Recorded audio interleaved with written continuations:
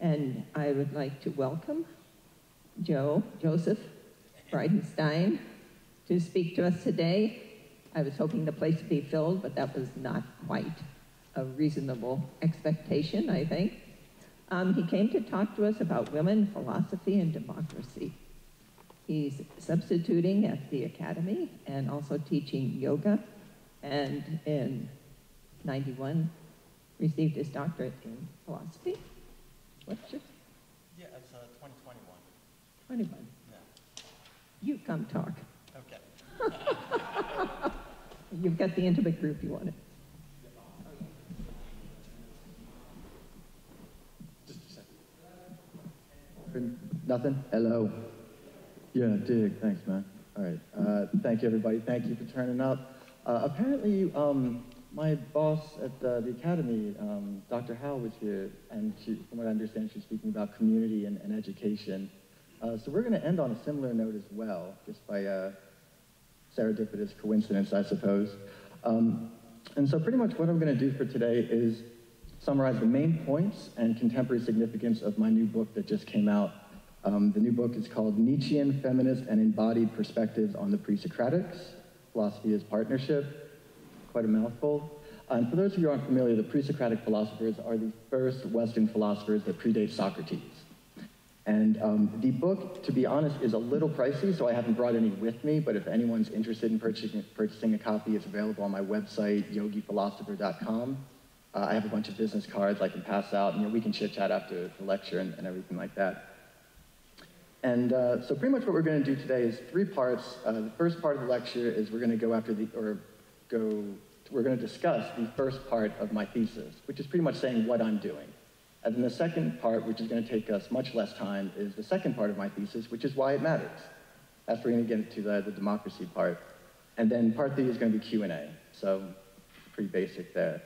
And so, yeah, I guess we'll just get started. And so pretty much the thesis of my book is that Nietzsche's views of philosophy itself, as well as his reading of the pre-Socratics, enables us to see that Western philosophy began as what we today would call a feminist religious reformation. Specifically, it began as an effort to revive within the largely patriarchal and death-glorifying culture of archaic Greece, a paleo/Neolithic goddess-centered form of religion which emphasized rebirth. It's like the rebirth of life over the glory of death and battle, as the Homeric heroes would like us to value. And so just a few things here.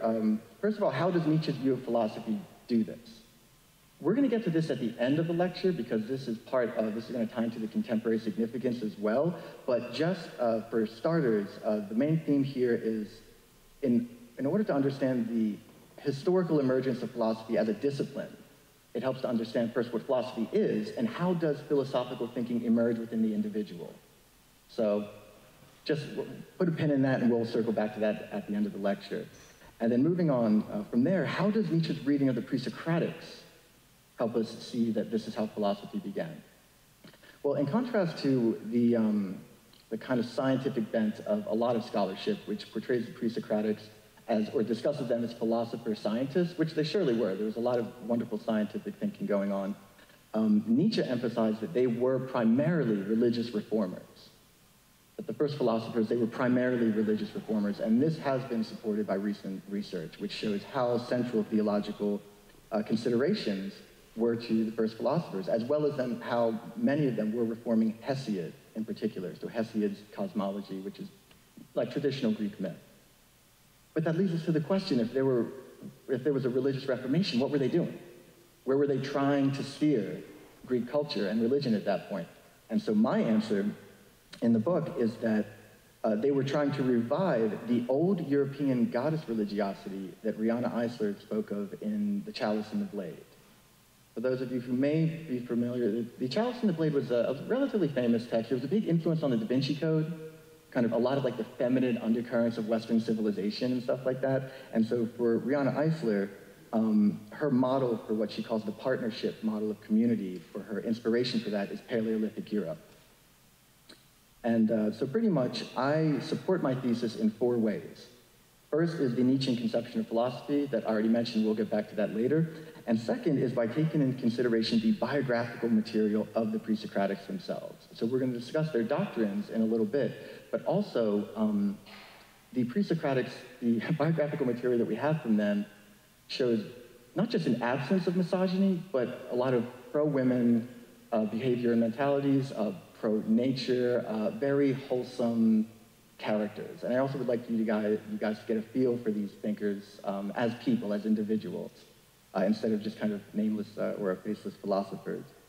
So it's going to be the conception of philosophy, or Nietzsche's conception of philosophy, the biographical reports, and then a major part in how I argue for this kind of, my interpretation of pre-Socratic philosophy is the historical connections that the pre-Socratics had to Paleolithic Europe.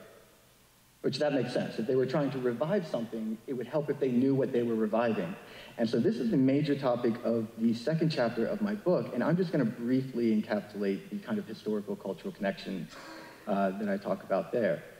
And so the basic message of Eisler's account of old Europe, Paleolithic Europe, is that it was a relatively egalitarian, artistic, creative society, relatively peaceful. They invested women, nature, and sexuality with great spiritual significance.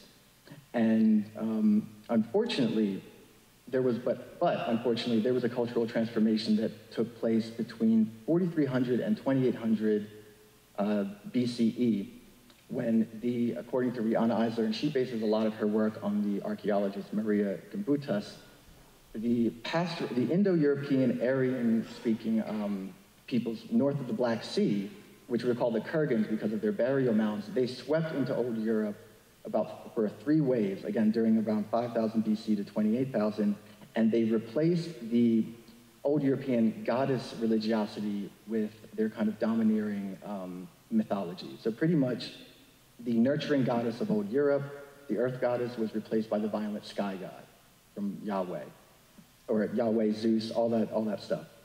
And so Rihanna Eisler notes that we're still living under the influences of this shift in Western culture and history from a partnership model of society to a domination model of society.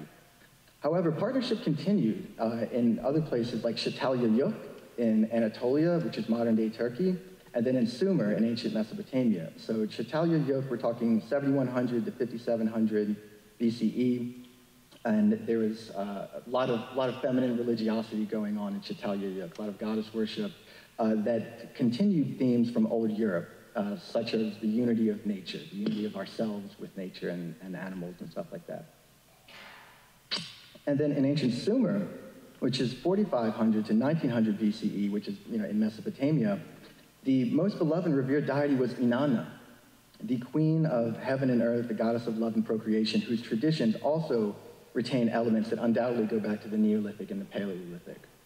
However, eventually Çatalhöyük was overtaken by the Indo-European Hittites, and then Sumer eventually caved. There was because of the pressure from their domineering neighbors, Sumer eventually shifted towards a dominator model of society and social order where the rule of the king was mythically legitimized.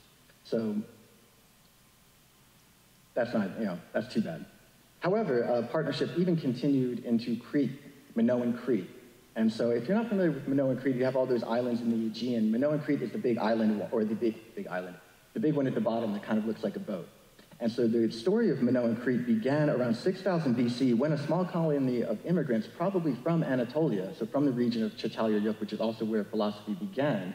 And it's important as Westerners for us to remember, Western philosophy began in Asia Minor, which is modern-day Turkey.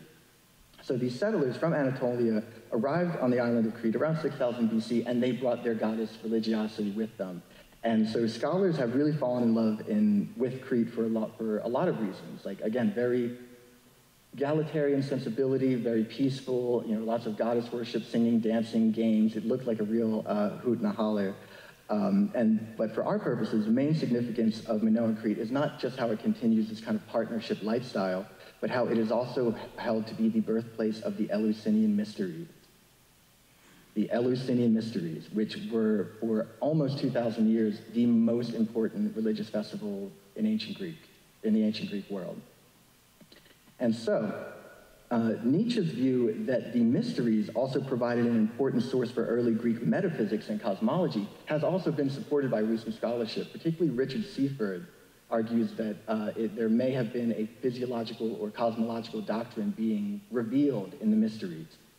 And so that's where, that's why the Eleusinian mysteries are such a linchpin for my argument, because they come from this, they are within this partnership tradition that came down from old Europe, and they were very significant for ancient Greece. And so in the Eleusinian mysteries, I guess before I get to that, I will say, talk about the fourth way I argued for my thesis. And the fourth method is the conceptual similarities between Paleolithic European myth and ancient Greek, or pre-Socratic cosmology. So in the first mythology in old Europe, it was what I call a feminine and cyclical world. You had the all-steering goddess who specifically steered these cycles of life, death, and rebirth, the cycles of the seasons, all that good stuff. And that's what you also see in the Eleusinian mysteries. In the Eleusinian mysteries, from what we tell, or from what we can tell, because they were really very, very secretive for a long time, it was the goddess Persephone, which is the queen of the underworld. She revealed the truth of rebirth to the Greeks and the truth of reincarnation to the Greeks by giving birth to Dionysus, the god of life. So you have that same, what I call feminine cyclicity. So a goddess directing the cycles of reincarnation. You have that in old Europe. You have that in the Eleusinian mysteries. And as we will see, we have that throughout pre-Socratic cosmology. And it bears repeating, or to keep in mind, of just how different this was than from, I guess, what we could call mainstream Greek myth and culture, which I would describe as masculine and linear. So with Homer and Hesiod and all that stuff, pretty much you're born, you live, and then you die. You go to Hades. And Hades is not a great place to be. I think even Achilles said, I would rather be a slave on earth than a king in Hades. But also, the best thing that you could do as a person, I suppose, is to die gloriously in battle. So in Homeric, religion and culture, it's the valorization of violence and, machismo, and it has this linear kind of trajectory of you're born, you live, and then you die. And that's in stark contrast to what we see in the pre-Socratics, which brings back, this is a big part of the Reformation part, is they're bringing up this feminine cyclicity instead. So finally, one more note before we get moving to the next part. Scholars have long recognized that during the Archaic Age in general, many Greeks were becoming dissatisfied with traditional Greek religion. And you can understand why. I mean, primarily, there's no hope of a happy afterlife. It's really, really not much to look forward to. I mean, you go to Hades as a shade. And it is also it's well known that they were looking for alternatives at this point. And so pretty much my answer is, this is what the pre-Socratics were doing. This is how they were responding to that spiritual malaise. That spiritual malaise and dissatisfaction with traditional religion, which appears to be happening, in our own time. So that's where we'll get to the contemporary significance later. But so that being said, that's pretty much, laying things out of how I argue for the thesis. And so what we're going to do for the remainder of the first part of the lecture is I'm just going to go through the major pre-Socratic thinkers, tell you a little bit about them individually, as who they are as a person, and then just continue to build my case that this is what they were doing. And we will begin with Pherecydes of Syros. Pherecydes of Syros, and Syros is an island in the Aegean. Pherecydes, we're talking, he was around 580 to 520 BCE. And because of the largely scientific approach of many scholars, Pherecydes has largely been considered not as a pre-Socratic philosopher, but as a theological precursor to pre-Socratic philosophy. However, now that current later research has indicated or revealed how important theological considerations were for the pre-Socratics, scholars are more recognizing the importance of Pherecydes. But so for our purposes, what we know about him as a person, he is known for his aversion to violence. He abhorred bloodshed. He was also known for his love of singing. He was a very musical person. And he was also instrumental in bringing the idea of rebirth or reincarnation to the Greeks. So one of the interesting things is, with regard to reincarnation and the idea of reincarnation in ancient Greece, it pretty much shows up fully formed, in contrast to India, where we can see it develop through different permutations and them kind of fleshing it out. And so in some ways, Pherecydes is responsible for bringing that. We're not quite sure, but anyway.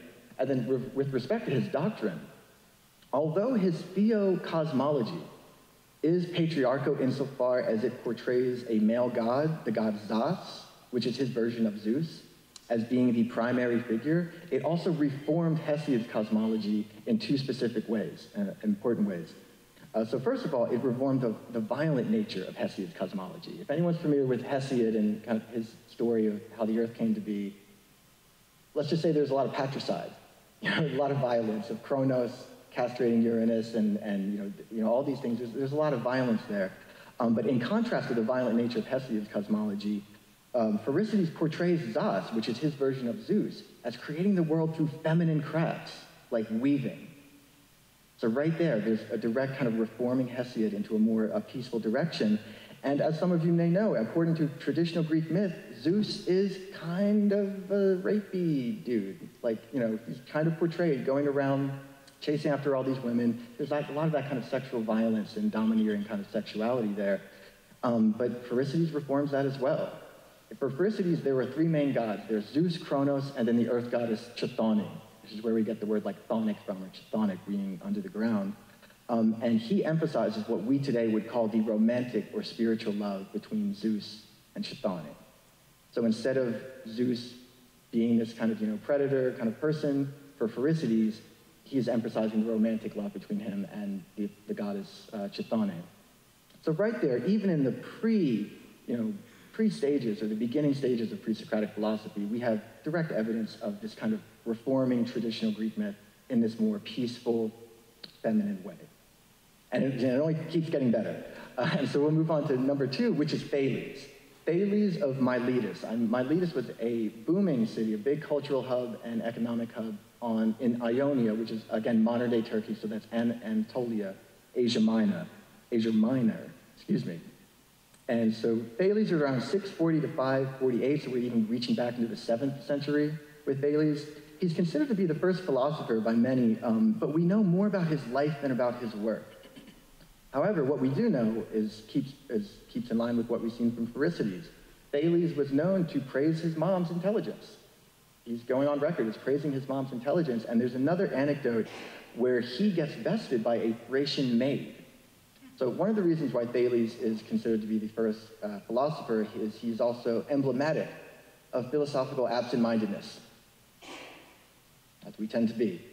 And so there's a story that as he was reaching for the stars, or as he was exploring the stars, because philosophy is very in tune with astronomy as well. So many of the astronomers were philosophers and vice versa. So there's a story that as he was reaching for the stars or wanting to see the stars better, he got up onto a well. And he wanted to see the stars so much that he got a little bit too ahead of his skis and then fell into the well. And then after he did that, a Thracian maid was walking by and just kind of laughed at him. It's like, Thales, oh great Thales, you're so concerned with heavenly knowledge, you forgot what's right in front of you.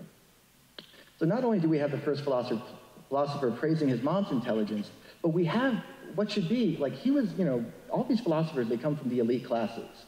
So we have a lowly servant girl getting the better of Thales. In fact, kind of outwitting him or poking fun of him. So there's that theme of the affirmation of female intelligence right there, which is very interesting. And so, moving forward to his doctrine, Thales was known to begin philosophy by saying that all is water. All is water. And when he says that, we have to realize he does not mean H2O. He's not coming to this from a modern scientific perspective. When he says all is water, he's saying all is the life force. Nothing can survive without water. And they say he came to this conclusion by noting nothing survives without water, nothing lives without water. So he's saying all is the life force. And I should say, this introduces one of the major themes of pre-Socratic philosophy, which is searching for the arche, or the hypokeimenon. So the arche, like we have the word archaeology or archetype or monarch, the arche is the beginning, the rule, like the first principle, the foundation. And then the hypokeimenon, from hypo, which is under, like hypodermic, and then kaimon, which is to lie. So the hypokeimenon is the underlying something. So the first philosophers were looking for what is that which underlies all worldly change, all worldly multiplicity. What's the first principle? The arche. And so for Thales, it's water. And however, his water fulfills the exact same cosmological function as the Paleolithic European goddesses. Namely, it is the source from which everything comes and is that to which all returns. It steers the cycles of life, death, and rebirth, as did the great goddesses of old Europe. And what I do in my book is I also argue that we can interpret Thales' water as a symbolic representation of specifically the water goddess Métis. And my reason for doing so is as follows. Malaysian philosophy ran in the same circles as ancient Orphism. And the ancient Orphics were well known for concealing or hiding the identity of the great goddess in allegories, in symbols, in representations. And so I argue that if Orphism and Malaysian philosophy were so intertwined in these ways, and Orphics were known to hide the great goddess in these symbols or allegories, then that at least enables us to read Thales' water as a representation of, or not a personification of the aqueous goddess Métis, especially since she is a wisdom goddess. I don't know if you guys are familiar with Métis. She's a goddess of wisdom that when Zeus wanted to take over, he wanted Métis' wisdom. So he tricked her. He said, well, you're so great and powerful, transform yourself into a glass of water. So she did. He drank her. But she was also pregnant with Athena at the time. So she gave him a really bad headache. So he had Hephaestus split open his head so she could, I think it was funny too. And so she escaped through the river Triton back to the Aegean, but Athena was left behind, and then she had her parthenogenetic birth from Zeus's forehead. But she was the goddess of wisdom that Zeus needed that wisdom to rule, so he tricked her. So anyway, I just think that's great. Or not, it's not great, but interesting. But yeah, so that's Thales. And now we're moving on to Anaximander of Miletus. So Anaximander, a younger contemporary of Thales, he was around 610 to 540. And in contrast to Thales, we know far more about his writing than about his life. And some also hold that he was the first philosopher, but that's debatable. But what we do know about his life, well, first of all, apparently he was a very gloomy character. He dressed all in black. I refer to him as a prototype to the nihilist in The Big Lebowski, because he was also kind of pretentious in a way, but that's just me having fun with my work. But what we do, one of the only anecdotes we do have from him is apparently he was singing one time, and the children were making fun of him. And he just said, well, I have to learn how to sing better for the kids. Yeah, so just that kind of gentle, nurturing kind of personality. We're going to see that throughout the rest of the pre-Socratics. So he reformed Thales' water into the apeiron. The apeiron. The apeiron is the opposite of our word empirical. Empirical means M or N within, peiros, boundaries, the boundaries of experience. The apeiron is the indefinite. It is that which without boundaries. And so Anaximander reasoned as follows. If water comes to be and passes away, like the elements transform into each other, and if anything that has qualities is limited by its having qualities, it's having, a kind of a specific quality, then nothing with qualities can be the eternal source. If everything with a quality rises and passes away, then what is eternal must be quality-less. So we have a major jump from a kind of quasi-mythological water to an abstract concept, which just in the history of thought is a monumental shift. But keeping in line with Thales, Anaximander's apeiron still fulfills that same function of steering the cycles of life, death, and rebirth. And even more, and this is another reason why we can even read Thales' water as being a representation of a goddess, is Anaximander's apeiron has been described as being specifically a feminine maternal principle. It essentially functions as the mother of the gods. It gives birth to the planets and the gods. And it is also likely that it is specifically a representation of the goddess Persephone, who we saw was linked to the Eleusinian mysteries. And the reason why I say that is because debt is a major theme of Anaximander's work, where if things go too far in one direction, they pay their debt to the opposite. And so the Greeks held that we pay our debt to Persephone when we die. So there's that. But besides building on Thales in that way, he also takes forward what Pherecydes was doing by reforming Hesiod. So in contrast, I think this in the Pandora myth, but in contrast to how Hesiod portrays women as being created after or as a consequence of the separation of men and gods, so women are kind of like this afterthought that are only created once men fell from divinity, Anaximander presents them as being created, men and women as being created at the same time, thus equalizing them. So again, just another shift of the Hesiod narrative in a pro-women direction here. Then moving on to someone you may have heard of, Pythagoras. Pythagoras, yes, the wonderful Pythagoras. Pythagoras of Samos and then later of Croton. So he's from the colony of Samos in Ionia, as with the other philosophers, but then later he went to Croton in Italy. And so Pythagoras, as I said, like, you may know him as the Pythagorean theorem, the harmony of the spheres, and yet he was around 570 to 490. And with respect to his biography, well, we really don't know much about him, but what we do know, one of the ways in which Pythagoras was very unique among all the pre-Socratics, he was the only family man. Nietzsche even jokes, and Nietzsche is a prime example of philosophers tending to be bachelors. I'm not going to get into why. I don't think I want to know. But anyway, Pythagoras was a family man in contrast to all the other pre-Socratics, and he was also one of the only two pre-Socratic thinkers that I've ever found who scholars have referred to as a feminist. For his inclusion of women, he was known, besides his wife Theano, he had 3 prominent daughters that they each took up prominent roles in the community, so upstanding daughters, and he's known, again, as a feminist for his intellectual inclusion of women, but even more than that, he is a physically marked adept in the lineage or tradition of Metis and or Demeter. How do we know this? Pythagoras was held to have a golden thigh. A golden thigh. It's not the case. According to Walter Burckhardt, what's really going on there is he had a tattoo on his thigh. And that tattoo validated his participation in the lineages of these goddess lineages of Metis and Demeter. And the connection between the thigh and the goddess is I think a trope in Greek myth that the most beloved of the goddess is wounded in the thigh. And you see this with Adonis. Adonis, the Adonis, the beloved of Aphrodite, he died when a boar pierced his thigh. So Pythagoras having that thigh, I call him the man with the goddess tattoo in the book, but again, that's just me having fun with this. But yeah, so he's a physically marked adept in these goddess lineages.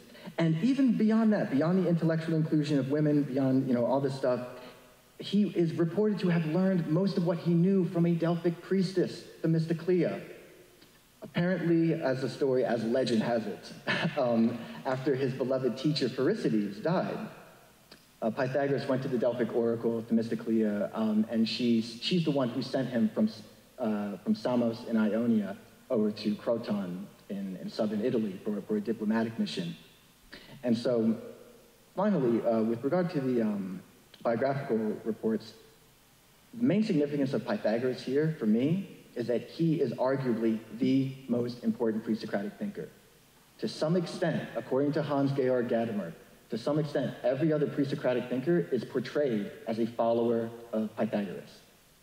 So, if he was the most influential pre-Socratic thinker who set the tone for pre-Socratic philosophy, and he's such a feminist in this way, so pro-women in this way, and literally being physically marked as an adept in the lineage of Metis and or Demeter, Eleusinian Mysteries, Paleolithic Europe, everything I said, as someone on my dissertation committee said, this is where your argument is at the strongest. So Pythagoras is a big deal on that front. Unfortunately, he is also emblematic of the tenuousness of our grasp of antiquity, which should always be kept in mind. So we know very little about what he taught, and the Pythagoreans are very well known for their secrecy, but we also do know that he's pretty much synonymous with reincarnation, that he really brought reincarnation to the fore. So again, this most influential pre-Socratic philosopher, not only really robustly pro-women, but also really into reincarnation. So there's that feminine simplicity again, just boom, right there. And moving on from Pythagoras to someone who hated Pythagoras. But you may have also heard of this cat, Heraclitus of Ephesus, or Ephesus. Heraclitus. He is the rock star of the pre-Socratics. You talk to any philosophers, any scholars, Heraclitus. Everyone loves Heraclitus. He is known as the dark one, the obscure one. He's got that real kind of tortured soul, gloomy poet kind of, rock star thing about him.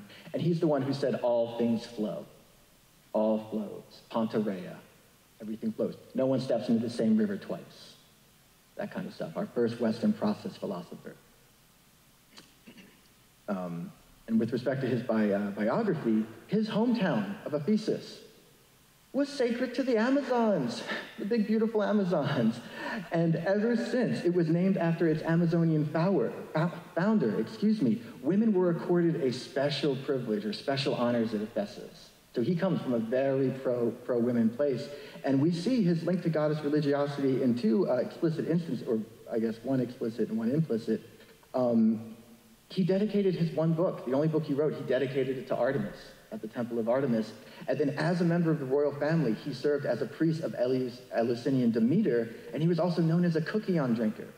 The cookion was the sacramental beverage that they drank at the Eleusinian mysteries, which helped them, in certain pharmacological ways, gain a vision of rebirth. And so Heraclitus, even though I would be surprised if any of the pre-Socratics didn't participate in the mysteries, we know that Heraclitus did, because he's known as a cookion drinker. Okay, so that's that. Well, then getting to his doctrine, contra the apeiron and number, I should have said this, but with Pythagoras, for Pythagoras, all is number.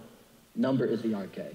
So we have Thales, water, Anaximander, apeiron, Pythagoras, number, Thales, water, Anaximander, apeiron, Pythagoras, number. But with Heraclitus, he goes back to the elements. Fire. All is the living fire. It's the ever-living fire. However, he also says that strife or war is the source of all things. And his word for strife is the word eris, which is a feminine noun. So at least here, there's a possibility that he did endorse a kind of feminine source of all things. And even going more than that, just as, like we've said, the goddesses of old European mythology, they steer the cycles of life, death, and rebirth. For Heraclitus, he has specifically feminine deities or feminine goddesses steer the astronomical cycles. Specifically, it's the Erinyes, which are the goddesses of vengeance, and then the goddess Justice direct astronomical cycles. And then he also carries the idea of rebirth even further by explaining it as a process that happens through elemental transformation. So it's important to keep in mind, rebirth wasn't just a belief that they had. They were interested in explaining how it worked, and it wasn't just something that happened to human beings. Rebirth was the cosmos itself was rebirth. So reincarnation is a cosmic process. Anyway, so that's Heraclitus. How are we doing here? Oh, okay. And so moving on, number 6, Parmenides of Elea. Parmenides of Elea, now we're firmly in southern Italy. So we've moved out of Ionia, now we're in southern Italy. Parmenides is 515 to 450. Father Parmenides, as Plato refers to him. Father Parmenides, the founder of Western logic, the founder of Western rationalism, as Peter Kingsley would argue, arguably the founder of Western civilization. I mean, that's a big order to fill, but Peter Kingsley is very emphatic on that point. Yeah, so if Pythagoras was the most influential pre-Socratic for the pre-Socratics, Parmenides is arguably the most pre-Socratic thinker for the history of Western civilization. And one thing that I will mention about his biography is that he is also deeply steeped in Pythagoreanism. He was reported to have been led to stillness by the Pythagorean Amanius. And Peter Kingsley interprets that as actually he was led to enlightenment. He was led to what the Indians would call samadhi. But we can see this Pythagorean strain in Parmenides in his poem.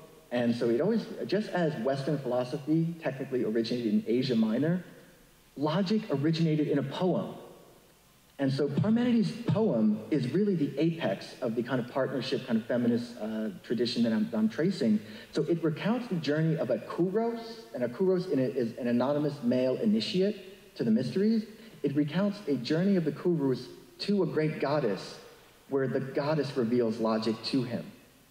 The goddess reveals logic to him. And the thing about this poem is that besides the kouros, besides the anonymous male kouros, who may be Parmenides, and maybe the kind of textbook, everyman figure that we can identify as observers or readers, besides the kouros, every figure in the poem is feminine. The mares that drive his chariot to meet the goddess, they're all feminine. The daughters of the sun that meet him at the gates of night and day, they're all feminine. And obviously the goddess is feminine. So it's a highly feminine poem. And even beyond that, so what the goddess does, it teaches, so for Parmenides, he uses logic to just say that being, not number, not fire, not the apeiron, just being. All is being underlies, this is ontology, the study of being that underlies the world of flux. And for him, he even describes being itself, existence itself, as being held together by feminine love. So right for this Greek, existence itself was inherently feminine and inherently loving. But even beyond that, for Parmenides, the process of philosophical divinization, which is using philosophy, using reason to think divine thoughts, to think like a god and to awaken one's inner divinity, philosophical divinization takes place as a process of specifically cultivating a feminine form of embodiment and subjectivity. So pretty much becoming a philosopher is becoming a woman, becoming divine is becoming feminine in this way. And that is a major inspiration for me. We can talk about this more in the Q&A, but I also do argue in the book that philosophy is specifically a feminine form of subjectivity. And many people would say, like, how can you say that? You know, it's actually a very old idea that goes back to arguably the founder of Western civilization in that regard. And then, of course, you know, besides his ontology, when we get to his cosmology, big surprise, we find a goddess directing the cycles of life, death, and rebirth. Explicitly this time, like there's really, you know, no denying it. And so Parmenides for me is the zenith of the conceptual similarities between Paleolithic European myth and pre-Socratic cosmology. We have one more person here, and that is Empedocles of Agrigentum or Akragas in South Italy. So we're staying here in South Italy. Empedocles, we're talking 494 to 434. He anticipated Darwin's theory of evolution. He talks about through chance combinations, creatures coming to be and everything like that, and it's just really fascinating. And Empedocles is also the only other pre-Socratic that I found who has been referred to as a feminist. And there are a lot of good reasons why, in the biographical reports alone. So by reason of his ample wealth, he gave dowries to many girls who could not afford them and whose families could not afford them. When miasma, which is pollution, when pollution from a neighboring river was causing women to miscarry, he paid to have 2 rivers diverted into that river to sweeten the water to stop the women from miscarrying. And then he himself performed sacrifices to bring a woman back to life who had stopped breathing, as well as to cure another woman, Panthea, whom doctors had considered to be beyond help. So just a lot of obviously, pro-women doing a lot of good, not just, you know, conceptually, as we'll see, but really walking the walk in that way. And finally, as the melodramatic character that he was, he committed suicide by plunging into the volcanic Mount Etna, which apparently spat up one of his bronze sandals. His bronze sandals. Nobody wears bronze sandals. Nobody wears bronze sandals. The bronze sandal is associated with the goddess Hecate, another underworld goddess. Hecate, I think she's a moon goddess. She's associated with dogs. But so right there, besides all just his pro-women behavior and just everything he did, he's also directly associated with another underworld goddess through his bronze sandal that was burped up. And so, like Parmenides, Empedocles has a goddess steering the cycles of life, death, and rebirth in his cosmology, only this time it's Aphrodite. It's Aphrodite who's doing this. However, even though he does have a goddess doing this, she is no longer the only one. So the preeminence of the goddess steering life and death and rebirth, it's not the case with Empedocles. And because she is now outflanked by his male god, which we'll get to in a second, and also by a neutral force called strife. However, his main significance as far as I'm concerned, one more thing, he also associated feminine love with a specifically philosophical kind of intelligence, just as Parmenides did. So there's just that little aside there. But his main significance for me is that whereas Parmenides is like the zenith of the conceptual similarities between pre-Socratic cosmology and old Europe, Empedocles is a major argument in favor of the historical links that I spoke of. And so what happened in his cosmology, after creatures evolved and then after humans evolved, what happens is we all kind of coalesced into what scholars have thought of as, well, on the one hand, he describes it as his god, this is the male god, but also commentators have noticed that the consolidation of the god doesn't negate the individuality of all the people. So they've gone for a kind of superorganism approach here, like a flock of birds operating as one organism in a school of fish.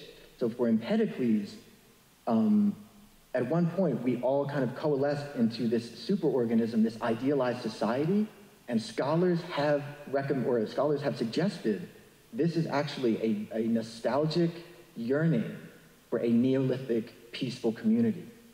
And so one of the tactics as an academic is whenever you're coming across with like a brand new idea, it can be very difficult to sell people on that idea. So pretty much what I'm doing is I'm saying, this is already there in the literature. I'm not the first person to say this. Scholars already have suggested that Empedocles in particular is trying to revive this kind of Neolithic, partnership with this Neolithic peaceful society. And I'm just taking that and running with it. And just saying, yeah, that's what they were all doing. And the reason why they say this is that even though he describes this as a male god, other scholars have talked about this as an idealized feminist community. They even talk about it as a velvet revolution or something like that. Because in this community, it's Queen Cypris, which is Aphrodite. After Aphrodite was born, she arrived and came to shore on Cyprus. It's Queen Cypris that absorbed everyone into her body, and all creatures are living in harmony and peace.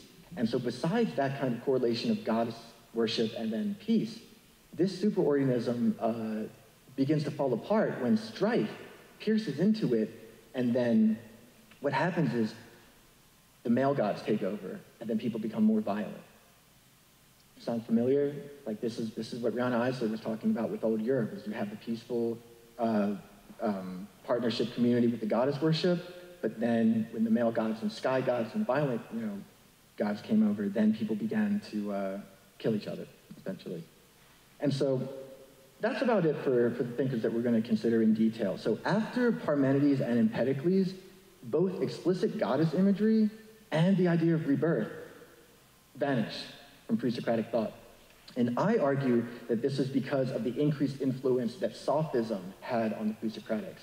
So if some of you may be familiar, especially with Plato and Socrates, the difference between philosophy and sophism is a major issue. How do we tell the true philosophers from the sophists? And there's a lot of literature on this debate, but pretty much for me, philosophers are, philosophy is the love of knowledge. Philosophers are about working through dialogue, that's why Plato wrote dialogues, conversing with people, trying to find the truth. Sophists, they just want to win arguments. They just engage in what the Greeks called heuristics. And sophism arguably goes back to the poet Simonides, who was known to relish lying to people. He was the first one to sell his poetry, so he's materialistic, and he was also blatantly misogynistic. So in contrast to philosophy, sophism is characterized by a very macho kind of culture and also very materialistic and misogynistic. And so after Parmenides and Empedocles, they started to influence, the sophists were gaining traction and they started to influence the philosophers more. And that's why I argue that that is the reason why the last two pre-Socratic philosophers, namely Anaxagoras and Democritus, rebirth goes away, explicit goddess imagery goes away. There's some implicit goddess imagery, but that's, it is what it is. But then that's also when we get the first instances of misogyny in pre-Socratic philosophy. And even then, it's very tenuous. Even with Democritus, like Democritus, you get the thing of, women are more evil than men, or they're more inclined to evil. But that also may be by Democritus instead of Democritus. But the bottom line is here, with the influence of sophism, the kind of partnership reformation thing that we've been tracing this entire time, that goes away. It's no longer about reforming religion, it's about getting rid of it, essentially. However, both Anaxagoras and Democritus are linked to Demeter. And they are both obviously philosophers, and when you look at their biographical material, they're also really cool dudes, as the other people that we've been speaking about. So even though they're on like the downward trend of pre-Socratic philosophy, they're still part of what I call the partnership tradition. They're still part of everything. And that's important because the last thing I'll note before we move on to part two is that Democritus has as strong a claim as any other Greek for being the first to use the term democracy. I think there are two other Greeks that may be held to do that, but Democritus was the first one. And so if that's the case, if democracy, the word democracy and the concept originated with Democritus, then it's not just philosophy. It's democracy that, at least in that extent or to that way, goes back to the Paleolithic partnership kind of society that I've been talking about, that partnership tradition. Okay. So now we're going to move on to part two, where I'm going to talk about why this matters. And part 2 is Nietzsche and Rihanna Eisler on embodied and social cognition. Embodied and social cognition. We're going to get to that in a second. So pretty much the second part of my thesis is just as Nietzsche enables us to have this new perspective on the origin of philosophy, contemporary philosophers in general, and women philosophers in particular, can and should use this new perspective on our past to work to fulfill Nietzsche's ideal of the philosopher as cultural position. The philosopher as cultural position. So what separates the philosopher from a scientist, let's say, is that philosophy, it's not just a disinterested, speculative, thing. It's about working for collective healing, communal healing, communal education, and that sense of community. And specifically, I argue that we should return to this original conception of democracy as this kind of partnership of religious reformation in order to create a new spiritual foundation for Western democracy today. And so, yeah, I guess, and in order to do that, so pretty much philosophy as a spiritual practice is an old notion. That's been around for a long time. And what I'm arguing is that it not should be a spiritual practice, but it should be this kind of feminist, kind of reformative practice so that we can have I guess, protect and improve the cultural and even spiritual foundations of Western democracy. And I guess as a disclaimer, I should just say, I'm just done with secularism. We can talk about that later during the Q&A. We can have a good old philosophical argument about it. But I think, democracy needs a spiritual foundation. And that's not to say that would exclude other religions. That's not what I'm going for. But that begs the question, then what is democracy? What do I mean by that? How are we going to build democracy or have that kind of spiritual foundation? And I agree with John Dewey, who recognized that democracy is more than a form of government. For John Dewey, democracy is more than a form of government because its essence consists not in abstract rights, but in the exchange of different ideas and the common deliberation that underlies collective decision-making. The spirit of democracy is, coming together, working together, having the conversations, working towards collective goals for the greater good. And so pretty much I take that and run with it to say that the essence of democracy lies in philosophical discourse, in our ability to think of new ideas, to listen to different ideas, and to kind of have these kind of open-minded discussions. And I think more than today, it's very clear that that cannot be taken for granted. Open-mindedness is a skill. It's a skill, and unless it's continually nurtured, we have a tendency to ossify. We have a tendency to get locked in our own echo chambers and views. And this is why, this is why philosophy, and especially the humanities, are so important. Helping people, to think outside the box and have these more creative, like left brain kind of intelligence instead of the more analytical, or right brain instead of the more analytical left brain. I always get those confused. However, if democracy depends on if democracy depends on philosophy in this way, well then what's philosophy? This is where the Nietzschean conception of philosophy comes in. So I'm going to start tying things in. We're almost at the end. We're going to tie it in here. And so, in contrast to science, in contrast to how science generally has a more kind of critical, analytic, paradigm-confined way of operating, where science is more about working within a structure and figuring things out instead of questioning that structure, or thinking outside the box, philosophy specifically consists, for me, and for Nietzsche, and specifically creative and self-reflective forms of thinking. So creative intelligence, being able to think of new ideas, being able to have original ideas that you haven't thought of before, and also to be self-reflective. And there's no formula for this. There's really no formula for creativity, just like there's no formula for genius. No, excuse me. I mean, that's why I'm very skeptical about the AI art and stuff like that. I just think there's no substitute for that human quality. And one of my ways of illustrating what I'm talking about here is that as a writer, and maybe some of you have experienced this as well, I've had multiple days where I just spend all day writing, first thing in the morning to the afternoon, and then I have to get away from it. But it's only later, particularly during a yoga practice, that oh, that's what I should have been thinking about. That's, you have these insights, these reflections, and I have learned to be very sensitive to when they occur, when I have new ideas, when I have new reflections. And I can say it's in this way that, as Nietzsche said, philosophy is more of a pathos than a practice. It's something that happens to you, these philosophical, creative, and self-reflective thinking that kind of happen to you, and you want to kind of tune into that. But although there's no formula, for philosophical thinking, it can be nurtured. It can be nurtured. Just like you can't force plants to grow, you can provide the soil and the water and the sun, or not the sunlight, but the light for them to grow. So you can create the conditions, but you can't make them grow. And aside from, stimulating your mind and reading and kind of, tilling the soil and tending the land intellectually, you can also cultivate it through the body. And Nietzsche shows how we can do this by emphasizing, or for Nietzsche, philosophical inspiration, these philosophical pathai that we experience, they arise from the unconscious creativity of the body. The unconscious creativity of the body. And this is another thing in academia that I think should be, or hopefully is falling by the wayside, is the nothing below the neckism and the cerebralism. Thought doesn't just occur here. Like the ancient Greeks, like Empedocles, they held that thought occurs in the heart, because I think they were more in tune to the intelligence of their body. And the intelligence of the body and the embodied nature of cognition in general has been supported by recent research. For example, in spinal cord injuries. If your spine is traumatized, it will learn how to adjust to that trauma. It will learn how to reshape itself. And ultimately, I think even you could argue that intelligence all the way goes down to a single-celled organism. They learn to get away from certain things. They learn to go towards certain things. So intelligence and cognition, is all throughout the body. And for me, especially as a yogi and a philosopher, it's by being in tune with my body and my feelings. I found that to be very helpful for facilitating philosophical inspiration. And the main point here is that by extending the mind throughout the body, embodied cognition also extends the mind throughout society. So that's where we're moving from embodied cognition to social cognition. And we continue to understand the social nature of cognition by going back to our old friend Brianna Eisler, who I mentioned.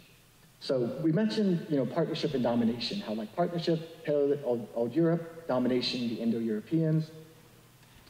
And so for Brianna Eisler, according to her theory, underlying the various political systems that we've seen throughout history is our species to gravitate to either one or two social models, each society incorporating one or incorporating both of them to various degrees. So it's not an either-or kind of thing. And so basically, there's the partnership model of society, where communities are held together by mutual pleasure and shared enjoyment. I think a healthy human brain is wired to receive more feel-good chemicals when you help other people than when you help yourself. It's fun to participate in communities. Like it's very fulfilling in that way. So partnership communities, they are held together in that positive way of the joy of community and cooperation and the joy of giving, let's say. Very, very basic. The dominator model society is the opposite. This is when communities are held together by the use or threat of violence. And so with respect to social cognition, the main point here is that each of these models, as Brianna Eisler has demonstrated or indicated with her colleague Douglas Fry, each of these models of society also facilitate different neurochemical profiles. They change your brain, So this is the social cognition part of it. And long story short, whereas the partnership model facilitates philosophical thinking, the dominator model inhibits it. Stress makes you stupid.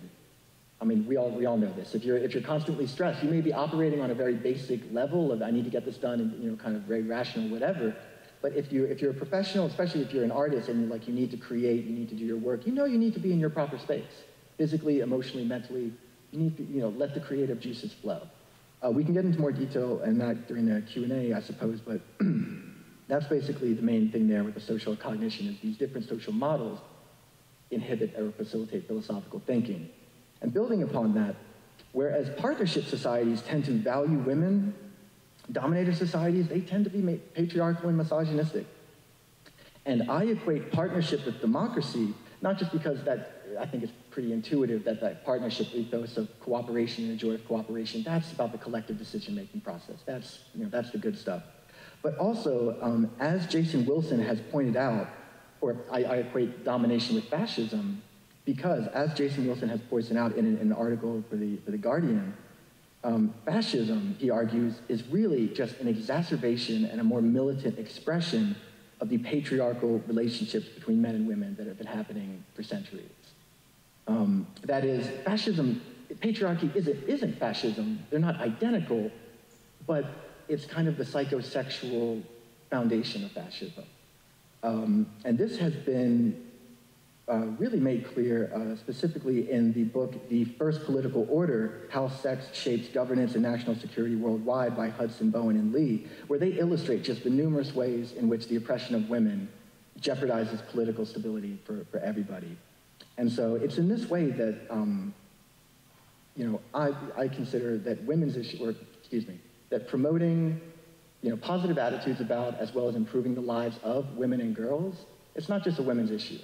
That is as vital as the humanities and philosophy are for, retaining and preserving the cultural foundations of democracy, even the psychosexual foundations of democracy. And so this is why, this is a big part of my work, and like if you're not on board with this, you're probably gonna hate like everything I do. But so I am, I've been feeling this way feeling this way strongly for a long time, that we need to shift as a species to a more feminine status quo. More peaceful, more feminine, because if you study feminist literature, you can see patriarchy isn't just patriarchy, it manifests in any number of ways that wouldn't at first appear that way. And also, something I've also been concerned with, and I don't think I'm alone with this one, is as Westerners, Western civilization, I think we do need another rebirth, another renaissance, another big change for the 21st century. Like, this is a major century that we're getting ourselves into, and I think we need big ideas and big shifts in our culture to deal with that. And so that's why I argue not just shifting towards a more feminine future, but also a spiritual feminine future. So big on promoting the goddess religiosity there. And I suspect that shifting to a more, promoting goddess religiosity and feminine spirituality could inaugurate such a rebirth of Western culture, because it led to the birth of Western culture, or at least the birth of Western philosophy and democracy. And this is where we're going to tie in Nietzsche's conception of philosophy to my thesis, and we're going to show how that goes together. So we're almost at the end here. And so we can see how goddess religiosity gave birth to philosophy by unpacking Brianna Eisler's observation that the personifications of the divine both reflect and reinforce cultural values. And the basic idea here is that nurturing female personifications of the divine both reflect partnership values and ideas and reinforce them. But then personifying the divine as a violent man, big surprise. It both reflects dominator values and norms and reinforces them. However, just as male figures like Dionysus and Jesus can be used to promote partnership, female figures can also be used to, reestablish, patriarchy and these kinds of things. So, and because of that, there is not a necessary causal relation between goddess worship and improved living conditions for real women, but historically speaking, there is a correlation. So there's not a causation there, but there is a correlation, because appearances matter. Appearances matter, and if you have a culture that is used to worshiping female figures, that is going to generally translate into a better appreciation for women, although, again, that is not always the case. And so the relevance of this to the birth of Western philosophy is as follows. Basically, mothers who are more taken care of and live in more women-affirming countries, or countries, cultures, whatever, they are generally better able to provide the kind of maternal care and especially touch that is necessary for brain development. So the skin has been called a second brain, because if any of you know, you have a young baby, you got to hold that kid. We need touch in order to really grow and mature as human beings. And so in contrast to mothers who are more stressed and who are less likely to be able to give that kind of love to their children, because it's difficult to give if you're not given to, mothers who live in better conditions are able to do that. And so pretty much in a nutshell, based on what we now know about the importance of such things as touch and maternal care for brain development, and based on what we now know about the embodied nature of cognition in general, as well as the somatic sources of philosophical inspiration, it makes sense that the first philosophers came from regions whose millennia-long traditions of goddess worship would have provided the ideological and social and even relational conditions for the emergence of philosophical thinking on the individual level. So that's where I'm going with this, that the discipline of philosophy emerged historically from these sites, because these sites had the kind of goddess worship that would have provided the conditions for that. And Brianna Eisler makes that observation in a footnote in The Chalice of the Blade, things around like page 216 or something like that. And so my entire book is pretty much a commentary on that footnote. She says, like, all these philosophers came from these regions of goddess worship. And again, I take that and I run with it, and I do my thing. And it also makes sense that if that's the case, that they would be trying to steer ancient Greece in that direction. That the first philosophers would be trying to promote the kind of spirituality that created the conditions, the social conditions for philosophical thinking. And so, in conclusion, the notion of that philosophy is a way of life is as old as the notion of philosophy being a spiritual practice. However, it's generally talked about as being an individual way of life. And so I show in this, and I argue that no, philosophy actually has always been a collective way of life. Namely, the partnership model of society that for me is that I equate with like the cultural foundations of Western democracy. And I think that now is the time that this, it could also serve as the spiritual foundation of Western democracy. So the kind of spirituality that I've been describing of, goddess-oriented reincarnation and using philosophy to become divine over a series of successive lifetimes, that's very attractive to people. And the spiritual but not religious movement, from what I understand, is or has been described as the most significant spiritual or religious phenomenon of our time, and it shows no signs of slowing down. And so pretty much I argue that it would be irresponsible not to meet the growing demand for healthier forms of spirituality in a way that also preserves democracy and helps democracy and facilitates that. And you can just cap it there. Thank you so much. Does anyone have any questions? I know I have a tendency to throw a lot at everybody, and these are kind of far out there stuff, but that's kind of what I'm into. So. And I tend to be right, so if no one else has anything to say, we can, we can just cap it there. All right, well, thank you so much, everybody. I really appreciate you showing up today. Have a good one. Stay safe, especially during the eclipse. I think we will be inundated from what I understand, so stay safe.